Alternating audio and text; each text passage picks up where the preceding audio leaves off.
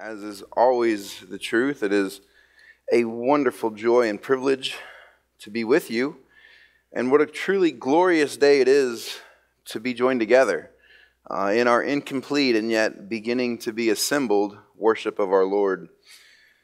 As we begin this morning, we will be continuing in our exposition of Matthew. We've been away for a little while, and I'm extremely excited to get back to that. We're going to be in chapter 22.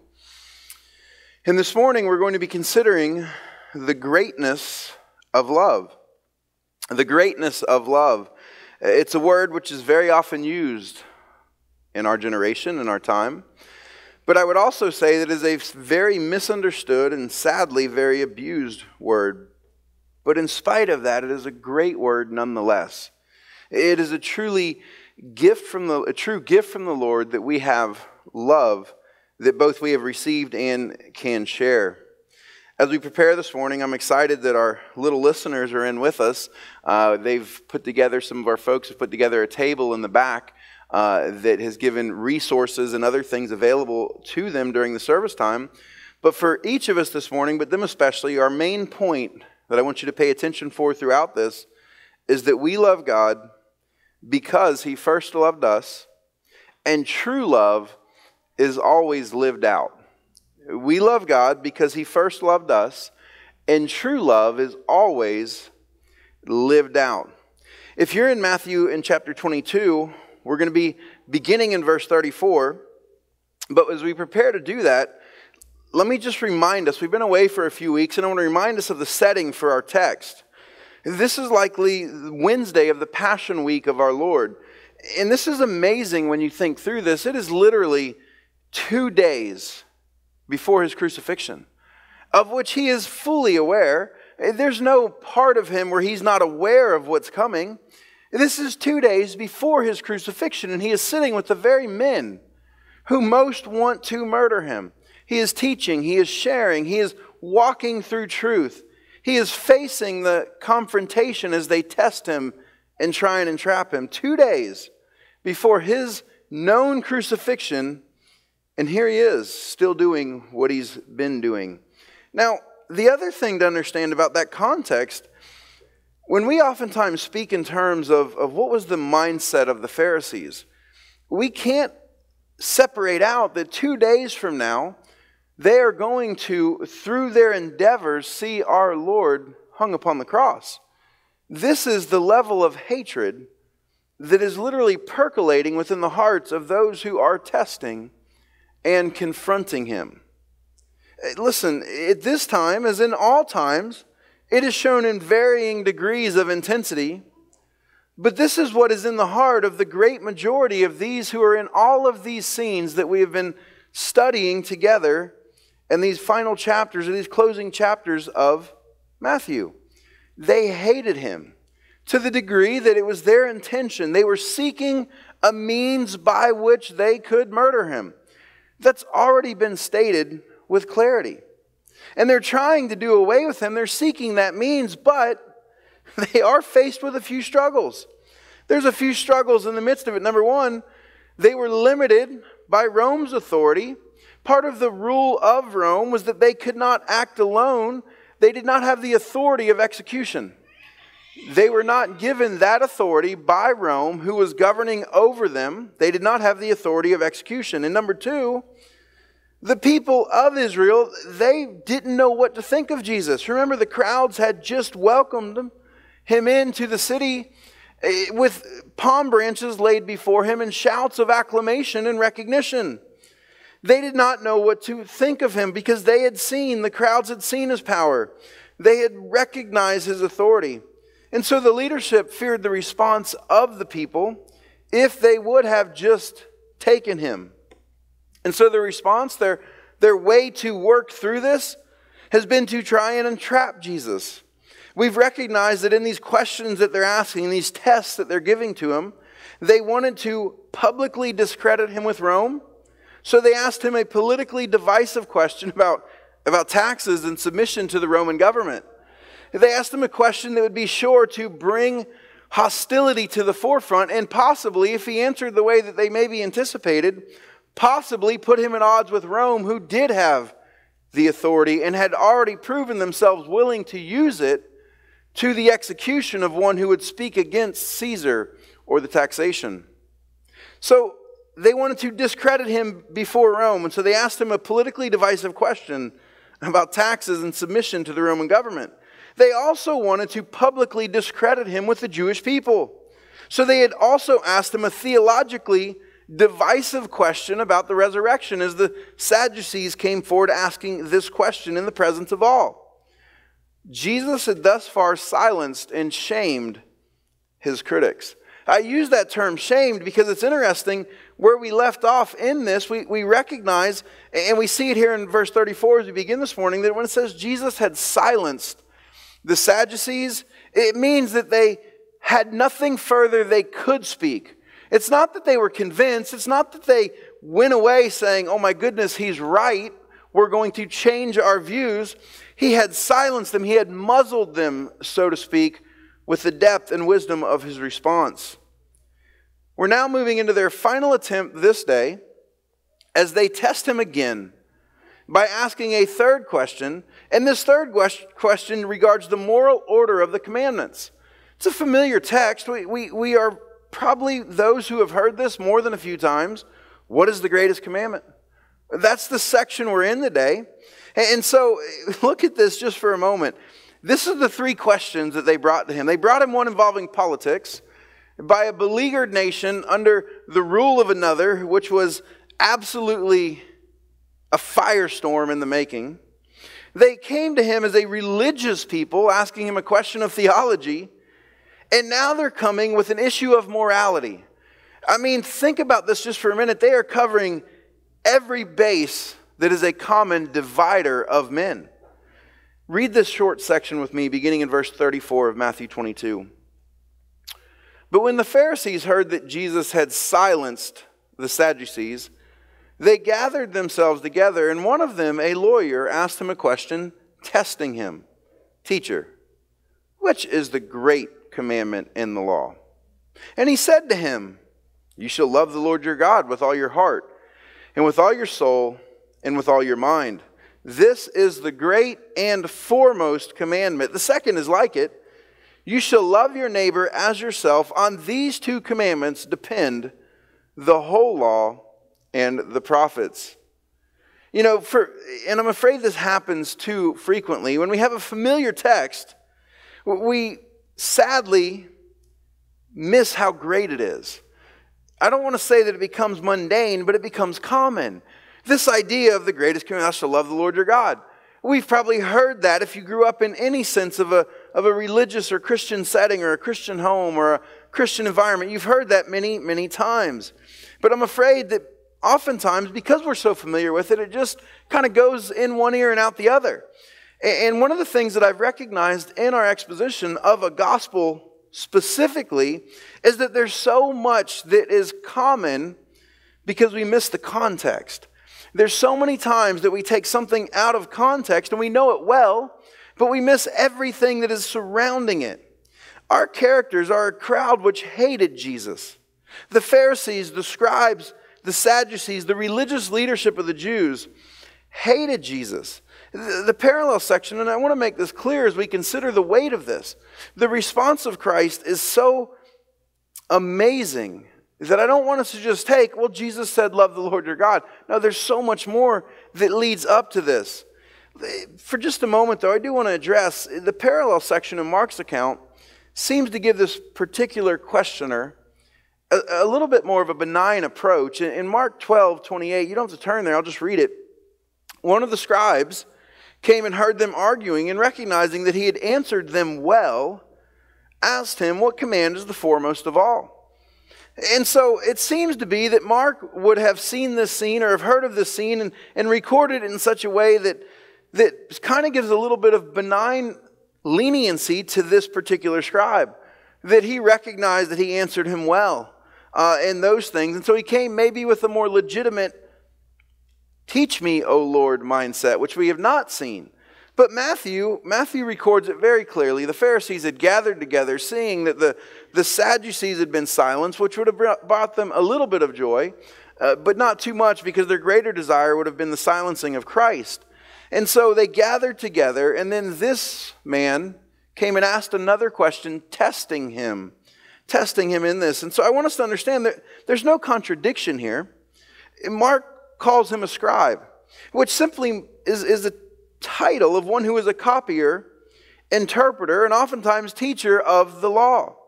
Now, Matthew uses a word which is unusual for him. Actually, he only uses it in this verse in his entire gospel, and we translated it as lawyer, which is not wrong, but a more literal translation would be a law expert. A law expert. And what I recognize in Matthew's unusual usage is that he recognizes that this fellow was a cut above the others in his knowledge, expertise, and likely thoughtfulness. Possibly it was in his means of how he could test or trick Jesus, but whatever the case may be, this is a recognized law expert among those who were the Pharisees and the scribes. This is one who is a cut above the rest. This question, clearly labeled, as Matthew recognizes, was a continued means to test or entrap our Lord by his words. This was a means to discredit him, to alienate him. Because think about this. He minced no words. There was no philosophical background. He came and asked before a crowd for a definitive answer to a question that will always have disagreement. Consider the question, and let's just put it in common terms for us today. If you gather a crowd and you ask them, what is the greatest anything, you're going to have division. Who's the greatest basketball player of all times? Who's the greatest sports team? What's the greatest fishing lure? Listen, anytime that a definitive type of question is asked in a crowd, division will occur. There was no mincing of words or mistake in what had been asked. This expert in the law, this law expert, came from among the Pharisees to our Lord with a question to entrap or test him by trying to ask in such a way that it would divide a crowd. Man, these guys don't give up. It was interesting in reading a little bit of Spurgeon on this. He exhorts us to emulate the Pharisees in their persistence and perseverance, but for us to do so for the Lord rather than against him. So the context surrounding this is a hostile context. And Jesus has cleansed the temple. He has cursed the tree. He has told 3 judgment parables where the Pharisees knew they were speaking about him and made that clear. They then bring to the forefront their means of entrapping him. And this is where we find ourselves in this text. The question that is asked opens the door to and for hostility. And in recognizing that, my goodness, our Lord is amazing in his response, which displays absolute wisdom in not dividing those who are there, while also teaching with clarity and authority what is the truth to the question that was asked. This morning, as we consider the greatness of love, I'm going to look at 3 simple points together with you from our text. Number 1, there is nothing new in this world. There's nothing new in this world. And the next 2 you can probably guess. Number 2, love God. And number 3, love men. Let's start with the first one from our Lord's response. There is nothing new in this world. This is so important for us as believers. It's so important for us when we consider God's Word, when we look at the culture around us, and we consider how we are to view culture through the lens of Scripture, how we're to view circumstances through the lens of Scripture, that we would be careful to never reverse that, where we begin then to view Scripture through the lens of culture or circumstances. And in this, our Lord's response shows a great wisdom that will help guard and guide us in our lives that we are called to live. He quoted to them a very familiar truth that they all already knew. He didn't give them some obscure philosophical answer. He did not say and mince words and beat around the bush. He took them to something that was extremely familiar. He quoted from Deuteronomy 6, verses 4 and 5. It's on your screen. Here's what he quoted to them. Hear, O Israel, the Lord is our God, the Lord is one. You shall love the Lord your God with all your heart and with all your soul and with all your might. Now again, we can see that this is an almost exact quote that Christ gives. But what you may not realize, if you don't have a Hebrew or Jewish background that this text is part of what's known as the Shema. The Shema is Hebrew for hear, because as we see in this text, it begins with the words, "Hear, O Israel." The Shema is that which is to be recited daily in Hebrew or Jewish religious life. It was that which was written on the phylacteries and that the Pharisees wore on their hands and on their arms and on their heads.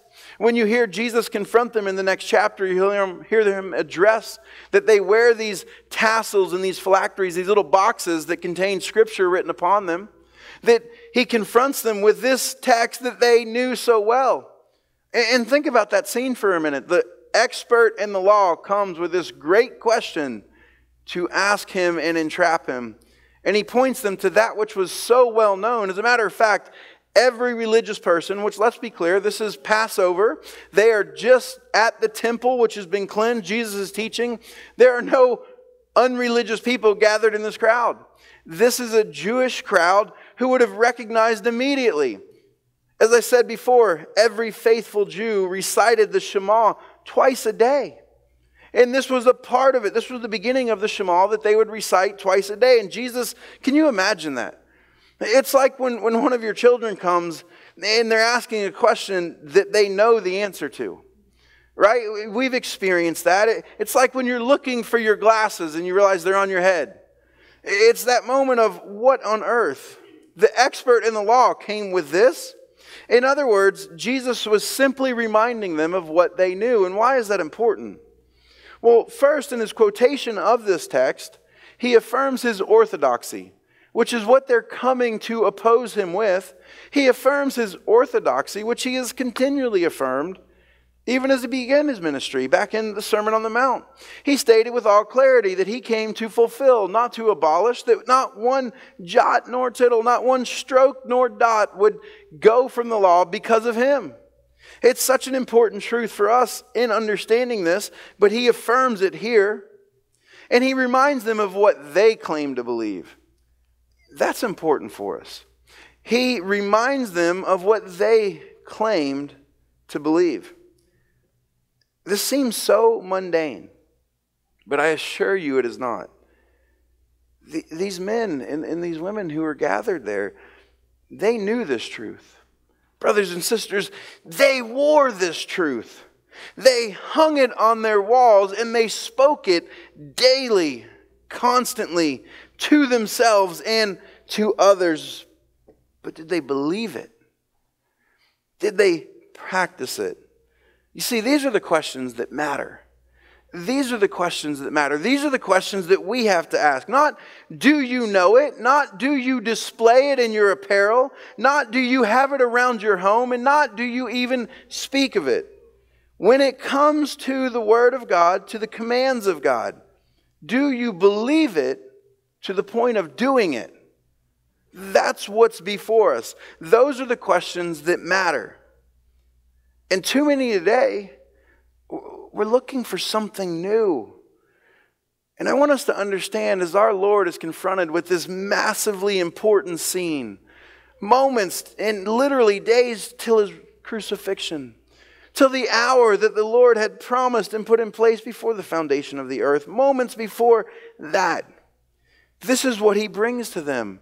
As they bring the best they've got to try and entrap and catch him, he brings them the same old thing. He brings them something that they knew. He reminded them of what they already knew. And I want us to understand there is nothing new. There is nothing new. We all seem to want new revelation. And we want to have a new discovery, something new that no one's thought of, so we can write a new book on a new version, a new view of. We want to have a new ethic that's more compatible with the culture that we live in and up to date to the things that we desire. We want to have a new experience, right? We want to experiencing something new. We grew up in Christianity. It's got kind of boring, and so we want to spice it up a little bit with some new experience. Maybe it's a new religion. It's amazing to me how oftentimes people denounce or change what is their claim of faith. Maybe it's a new hero. I really like this guy. I really, this guy's really enlightened me to new things. I really like everything. I'm gonna follow this guy. Maybe it's a new reality. Right? How many times do we see that where someone just wants a new reality? They're not content with who they are, what they have, the circumstances that have come against them. They just want to get a new reality. Well, the truth is, brothers and sisters, the reality exists as it is. The reality exists as it is, and there's no greener grass. You're not gonna move your life over a little bit or start this new thing as it pertains to the life around you, and suddenly everything's gonna be better. I've had to face that before in conversations regarding churches. Considering this among those who are in seminary and preparing to graduate and take on roles of ministry, is it better to plant than it is to revitalize a ministry? Guys, they both have their struggles, but here's the thing to understand that I've come to realize: whether you plant or whether you labor to revitalize in a ministry that is struggling, within 5 to 10 years, you will be in the same place. It's the same thing. We don't get new realities. We simply labor in the ones we're given. And sadly, there's oftentimes, at the end of all of these trails, a desire for a new gospel. A gospel that doesn't deal with sin. A gospel that doesn't demand repentance. A gospel that does not recognize being born again, the regenerating reality that only God Himself accomplishes. And I want to say to you this morning, there is nothing new. There is nothing that trumps what is already given. And Hebrews says, chapter 10, it says that those who continue in sin, hoping for a new sacrifice, continue in vain. There is no greater or further sacrifice coming. Those who look to Christ and say, I like you, but not that much, which is very common. We see it in the crowds. The crowds were amazed by Christ, but they were not faithful to follow Christ. They liked what He offered to them in power and healing and those things, but they were not those who trusted Him by faith. There's a new gospel oftentimes, and I want you to understand there is nothing new. Now, that's not to say that Scripture doesn't speak in results of newness. There is newness that awaits those who have been redeemed from sin unto everlasting life. There is a newness of life, a new creation reality that begins from there and progresses forward in that newness.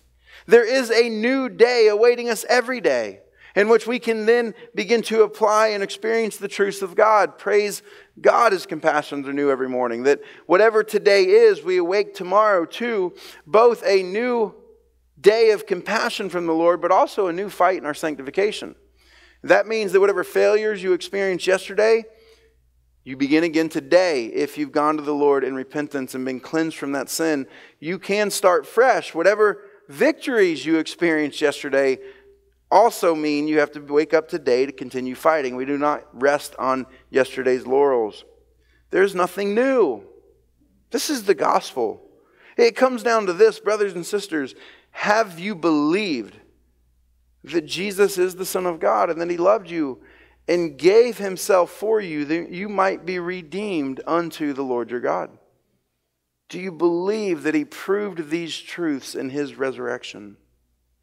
Have you believed that in His redemption, He made you a new creation and gave you a new heart which loves Him back? Have you believed that He has given you victory over sin and that He commands you to exercise that victory while we serve Him as our Master until He returns? It's a major statement, but it's straight out of Scripture.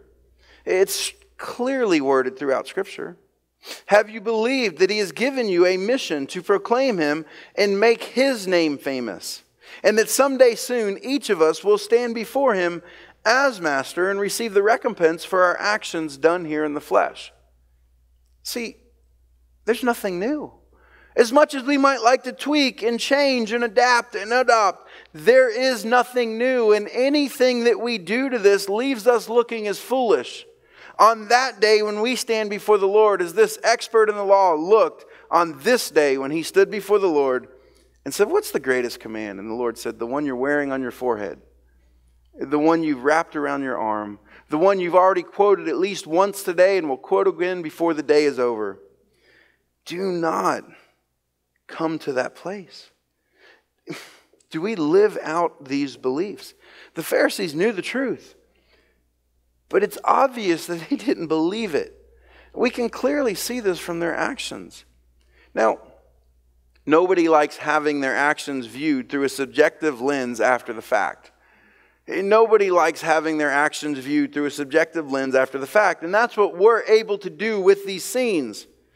I am confident that the Pharisees were convinced that they had justification in their opposition. To give you one simple example, consider Saul. Consider Saul on the Damascus road as Christ confronted him in his opposition. And Saul's response is, "Who are you, Lord? Who are you? How have I come against you? How have I opposed you?" Saul was opposing the Lord even as he thought he was radically serving him. In other words, it is so important for us to learn from these lessons we can look back on, because we equally so can easily blind ourselves by our accurate recitations and our accurate affiliations. But the question always comes down to, in its simplest form, are you trusting in the unchanging God of His unchanging Word? That is how we know that we know that we know. Jesus gave them a well-known truth, but the question is, were they doing it? So we'll spend the rest of our time, what was this truth? What was this well-known truth? Well, the simplicity of it is shocking. He's speaking to the religious leaders of Israel, the chosen people of God in the temple in Jerusalem, the ones who were overseeing all things that were being given to the people. And he says, here's the greatest command: love God. Love God. Look at verses 37 and 38 of chapter 22. And he said to him, no pretense. He doesn't build it up. He's like, hey, you want to take a guess? He just says to him, you shall love the Lord your God with all your heart and with all your soul and with all your mind. This is the great and foremost commandment. You know, if we take all the noise away, if we take all the muddiness that we bring to the table, if we take all of our sin and all of our culture and all of our circumstances away, and we just read and believe God's word for what it says, it really is super clear. It's not difficult to understand the clarity and simplicity of God's word. Jesus lays it out. And he says, look, this is what true love looks like. One commentator notes that the term here is agapeo, which is, in his words, the love of intelligence. It's the love of purpose. It's the love of will, as opposed to phileo, which is the love of emotion or affection, or eros, which is oftentimes translated love also, which is the love of the physical.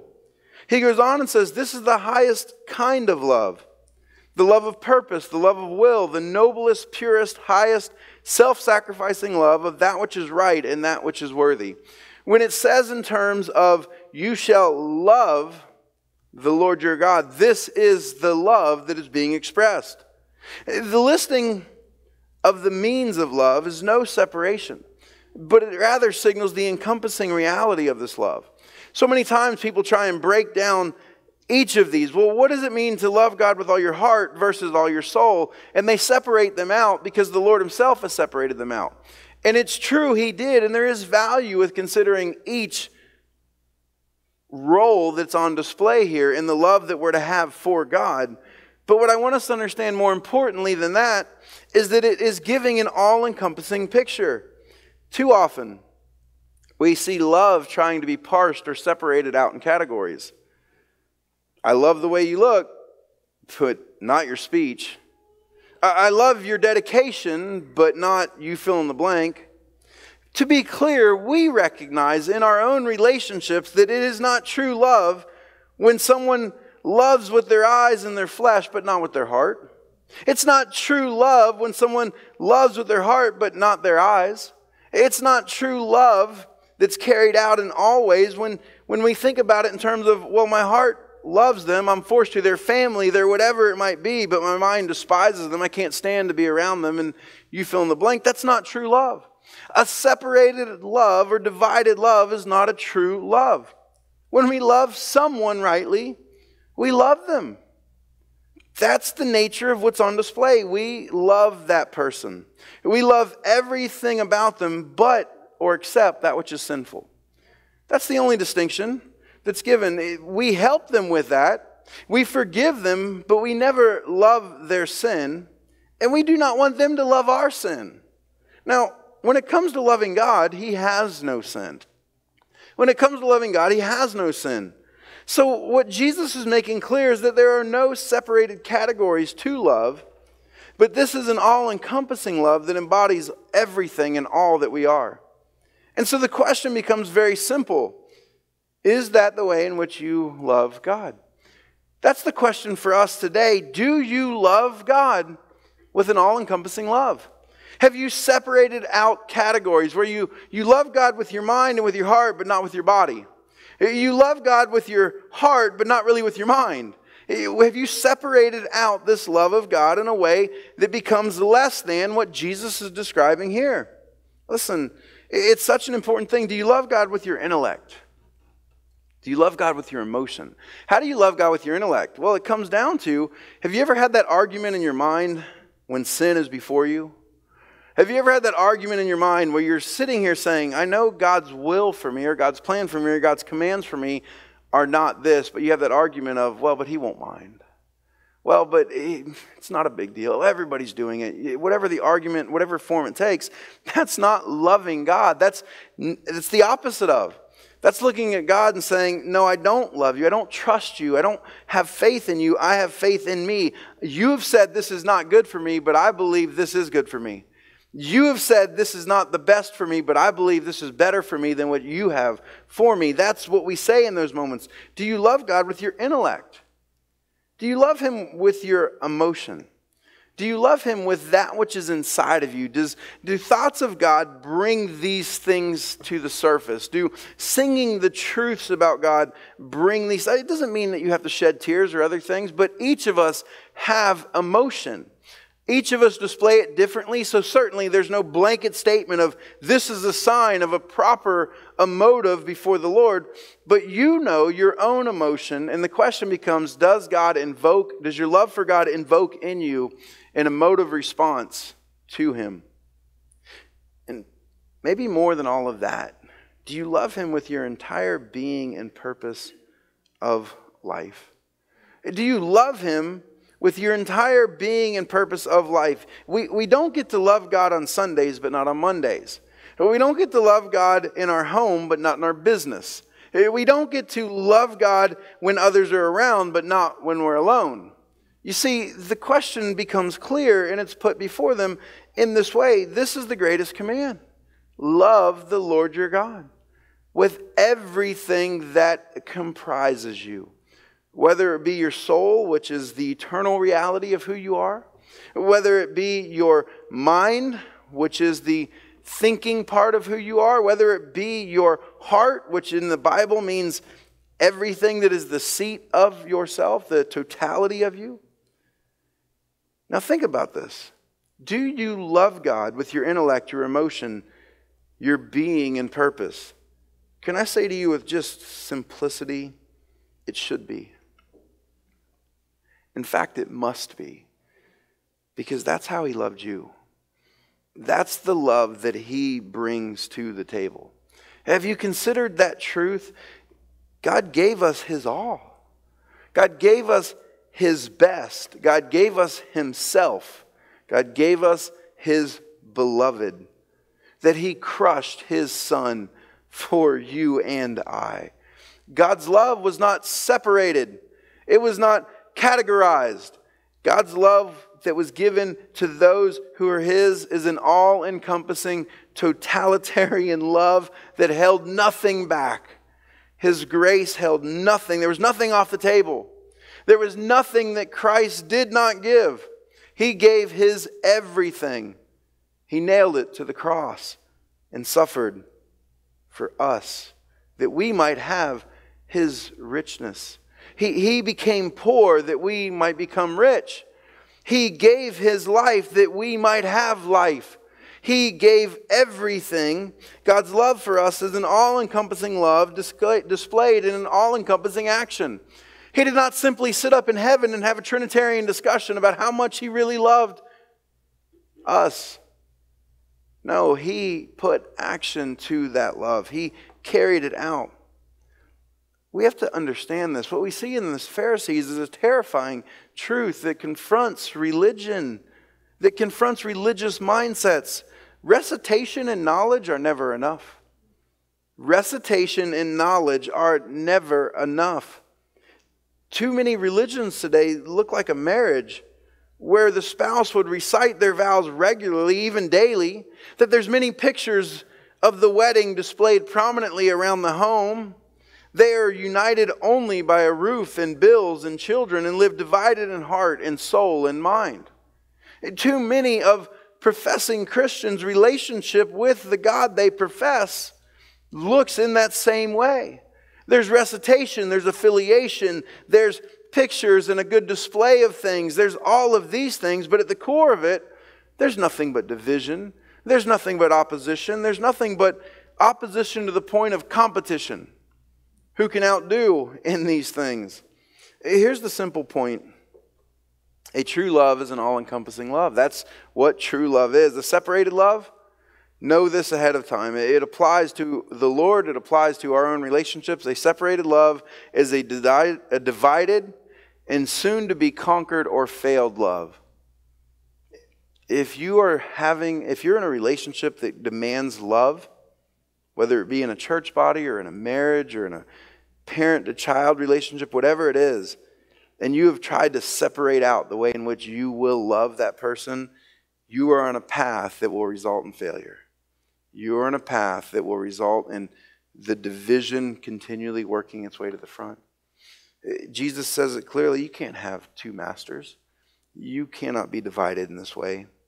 We need to understand those things to understand this. True love is love that believes to the point of action. And even as we recognize and demand this from one another, and we do, don't we? Hey, there's no husband, there's no wife, there's no friend who's okay with someone who professes their love, who professes the relationship, but continually acts in a way that's denouncing of it. It doesn't take very long before the other person says, wait just a minute. I don't think that you mean what you say. I'm not seeing this truth. Well, if we demand action that backs up the words that are spoken, how much more so should our perfect and holy God demand this from us? He should. He has more than every right to. Listen, it's worth noting in this that our Lord gives these in order of importance. Love God is the great and foremost command. He makes that clear. That's the question, and he makes it clear. This is the simplicity of the answer. It's the great and foremost command, but Jesus gives them more. He could have just left it there. What's the greatest commandment? Here it is. But then he adds more to it. But before we get to that, we need to understand why this one comes first. And our Lord makes that clear. He says, love God is the great and foremost command. The simple answer is because you cannot love your fellow man until you love God. You cannot love your fellow man until you love God. Here's the simple truth. We cannot, would not even love God apart from Him first loving us. This is the order of things. God loved us, and we who have loved Him now have the capacity to love others as He has given. This is so lost today. Turn with me to Ephesians chapter 2 just quickly. Because without this truth, none of it makes sense. None of it matters. It's like someone saying, I'm going to have a marriage that doesn't have commitment. Right? There are some foundational realities that must exist for it to be true, real, even remotely possible. And this is one of those things. Listen, this is lost today in Ephesians 2, and we could look at multiple places, but this is one of the more encapsulated places. And this is what I want you to understand. What were the Pharisees lacking? What did they miss? Apart from Jesus, no one can love God. In fact, all oppose and hate Him. Read with me these first 5 verses of Ephesians. Paul addressing it, and remember context, he just came out of chapter 1 where he went through that resounding rendition of the love of God displayed in our salvation. And he comes to this in chapter 2, he says, and you were dead in your trespasses and sins, in which you formerly walked, according to the course of this world, according to the prince of the power of the air, of the Spirit, that is now working in the sons of disobedience. Among them, we too all. I just want to pause for a minute and help us to understand, in the context, in the grammar and everything that's given here, all, it means all. That's what it's saying. We can also see the same thing in Titus chapter 3, where it says, you too all formerly once acted in these ways. It's throughout the pages of Scripture. That means you and I, brothers and sisters, all of us, in varying degrees of display, all of us have lived in our lives at some point in hostility and enmity with God. And he goes on, he says this, among them we too all formerly lived in the lust of our flesh, indulging the desires of the flesh and of the mind, and were by nature children of wrath, even as the rest. But God, being rich in mercy, because of His great love with which He loved us, even when we were dead in our transgressions, made us alive together with Christ. By grace you have been saved. This is you and I. This is what we were before Christ made us alive by His grace. Listen, really nice, really religious, really peaceful people are not lovers of God, but children of wrath and haters of God apart from Christ. This is a foundational truth to the gospel. This is a foundational truth to our salvation. It is an essential reality that must be soaked in such a way that we believe it to the core of who we are. Why is that important to our text? Because when we believe and trust the love of God given to us in His Son, then we are not only free to love Him, but when we love Him and trust Him, or by faith have believed that He crushed His only begotten Son so that you and I might have eternal life, then and only then can we love others. Then and only then can we love others. If we try and love others and then love God, there is no overflow of a holy love for us to carry that forward, and it will go down in flames. You got to keep the cart behind the horse. Amen. You have to see it rightly. Listen, I always think it's amazing when I think of our missionaries, as I'm praying for them and other things, and they're striving to bring the love of God to people. And some of the opposition they face, we have missionaries that are in a variety of places facing a variety of different oppositions. We have those who are in metropolitan areas and they face opposition probably very similar to what we face here. We have those who are in much more remote areas and face a little bit of a different type of opposition than what we probably face here. But it's interesting when people sit and I see them waxing poetically online about these things, and they speak in terms of missionaries going to these poor indigenous people who have lived this way for thousands of years, and how dare we interfere with this amazing lifestyle that they have, and how dare we come to them. And it's spoken about in terms of colonialism. It's spoken about in terms of how can we interfere with their way of life, which works well for them. And I remember speaking to one of our missionaries from PNG, that's Papua New Guinea, and he addressed that they have so much religion in the country. They have so many traditions and so much false worship. They are very spiritual people, so to speak. And he said within the villages, there's cheating and murder is a way of life oftentimes. And they're haters of one another. That if a man does another wrong, he must do worse unto him. That this is part of who they are, and they live in constant fear of what the village next to them may raise up and do. And in that, we're being told it's hateful to bring them God's love and the gospel that frees them to now love one another. Listen, we can profess to love men all we want, but if we do not love God first and foremost, we will not love men well. You got to keep the horsepower in front of the cart. You have to keep these right. And this is what happens so many times in Christianity today. We reverse these. I mean, they are great commandments. We're going to see the second one in just a moment. Love men. Jesus minces no words. This is the one just like the first, but it's not the greatest and foremost. It's the second greatest and second foremost. And here's what happens when you reverse it. You see, it's only through God's love that men can be saved. It's only through God's love that men can have eternal life and hope and peace and faith and all that comes with that. It's only through God. And so when we reverse it and we begin to love men just a little bit more than we're loving God, then we begin to denigrate that which God has given. We begin to take away from the gospel out of a desire that men would receive it and be saved. We begin to change it, distort it just slightly, and we lose it. We lose it. But if we hold rightly our love for God at the forefront and out of the overflow of that true and righteous love that He has given us, we then love men. It will always maintain the order that is necessary. We have to keep the horsepower in front of the cart, but that in no way negates the second greatest commandment from God. Our final point, love men. Love men. Jesus makes no bones about it. The second one is like the first. Right? That's what He says to us in this picture that He's given.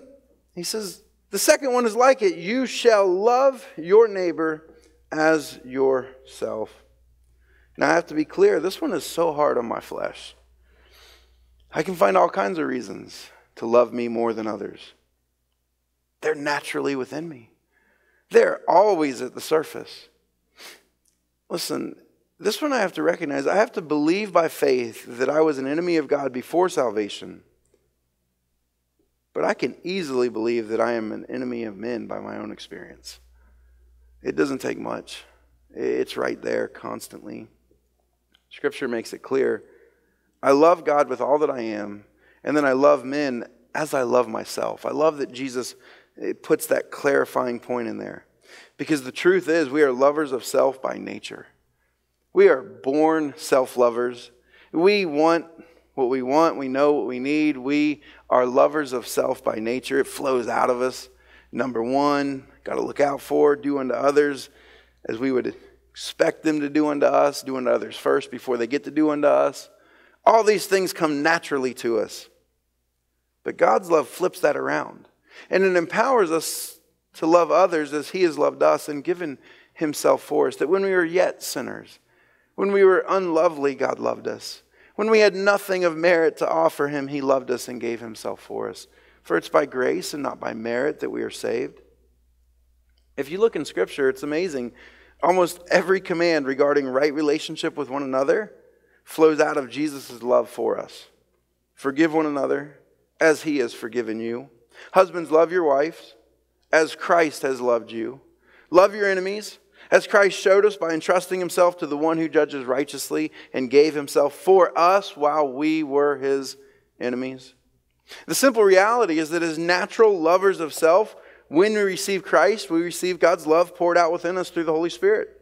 Romans 5, verse 5, the second half of the verse, it says, because the love of God has been poured out within our hearts through the Holy Spirit who was given to us. There is a supernatural reality that confronts our natural reality. Our natural reality is love self.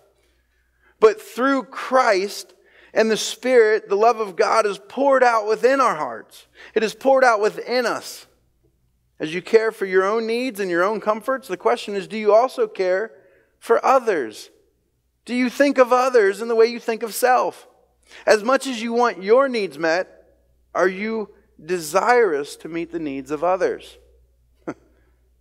I just have to tell you with transparency, this is a convicting section for my heart. As I'm studying this week and asking these questions, there's much confession and recognition going on of how easily this one slides away. Put quite simply, when God loved us, He gave Himself for us. Now God calls us to be His ambassadors or emissaries of His love and displaying it to a watching world. Now, I want to be clear, and the question comes up in other parallel passages like Luke. The question becomes, well, wait a second, but who is our neighbor? Who do we love in this way? What's the second greatest command actually being applied to? Well, I want to put a couple things before us. Jesus never condoned nor comforted sinful behavior. You don't see that happening ever in any of the gospel accounts. Jesus is never go forth and continue sinning. That's never what you see in that. Jesus loves them. He gathers the crowds. He cares for them. But He never condones nor comforts men in their sin. But he always pointed the way out, and he always carried along those who were willing to follow with him. It's an important truth that we need to separate out from, okay, we're supposed to love our neighbor, and that just means the person who lives next door to us. Or maybe a wider translation that somehow, or interpretation. No, the question is, who is my neighbor? Well, Jesus answers this quite clearly in Luke 12 with the parable of the Good Samaritan. Don't turn there, it's a familiar text. But in Luke 12, the question comes up, well, okay, you've answered rightly, teacher, but who is my neighbor? And Jesus tells this parable, there was a man set upon by others who robbed and beat him. And the Samaritan coming upon this man who had been set upon by others served the one who had this need put upon him. He did not go and find the poor robbers hiding in their caves and try and reform them as his neighbors. He did not go and figure out some way to take care of all those whom he met along the road. No, he cared for the one who was suffering and could be cared for. We need to be clear in this. We are those, and Jesus says that at the end, go and do the same. We are to be those who go and do the same. Our neighbors are everyone. We have opportunity to serve in their hour of need as we would serve ourselves. Now, I want to be clear. We need to think about that as we serve ourselves. Too much of this gets lost in translation in this generation. Brothers and sisters, if I had an addiction that was destroying me, I would want desperately for that addiction to be removed from me. I would not, in the heart of who I am, want someone to come alongside and enable me to continue in that addiction. So as we consider what it means to love others as we would love ourselves, be clear what we're speaking of. This is not about just simply throwing out emotional, nice things to do and calling it love. We need to think rightly about how our Lord set this example, and we need to think rightly about how we ourselves would want true love to be displayed in us. And we can't mince that. We can't mix that. We cannot make sin some way that we take this verse and translate it into we serve others in their sin to continue forward in it. That's never the picture that's given in this. As a matter of fact, I believe the greatest love that we have for God is because of His gospel, and therefore the greatest love we can have for our neighbors is to share with them His gospel, which gives eternal life. That's it. I mean, think about the greatest way to display God's greatest gift is through His gospel. Our Lord notes here that the whole law and prophets hang or depend on these two commandments. What does that mean? Just quickly in closing, everything we've been saying. If we love God rightly, we can be assured that we will love men rightly. And really everything in Scripture points to these two realities. Brothers and sisters, if you're not loving men rightly, if you've developed some form of love that is not according to Scripture, then it means you're not loving God rightly. Because out of the overflow of that comes the other. So everything hangs on these two. Think about this. If we love God rightly, we will love men rightly, and everything in Scripture points to this. Just consider the commandments. If you are loving God rightly, you will not have false gods. If you are loving God rightly, you're not going to take His name in vain.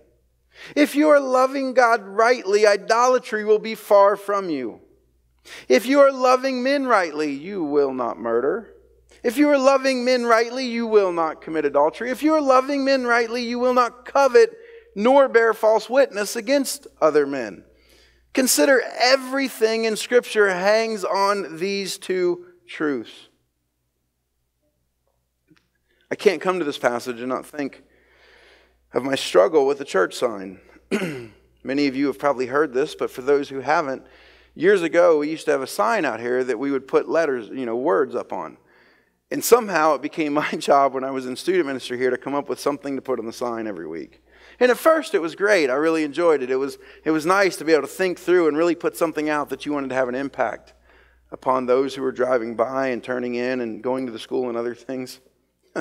But I remember one week, very specifically, I put out on the sign one that I was most excited about, a little phrase, and it said this: love God with all of your heart, and then do whatever you want. And you would not believe the pushback that came in these doors. Parents who were dropping their kids off saying, please take that sign down. Please take that sign down. I don't want my kids to even consider that. And they're missing the point, aren't they? If you love God with all of your heart, then whatever you're doing, whatever you're wanting to do, will flow out of that love, and it will be good. Because He is good. Friends, do you know His love for you rightly? You can. He has made it available to you as a free gift to all who would by faith receive it. For those of you who have received it, are you loving Him rightly? If so, it will show in both a desire and action to love your neighbors in the same way that you love yourself. As one who's loving God, you're displaying those things to them. Would you pray with me this morning?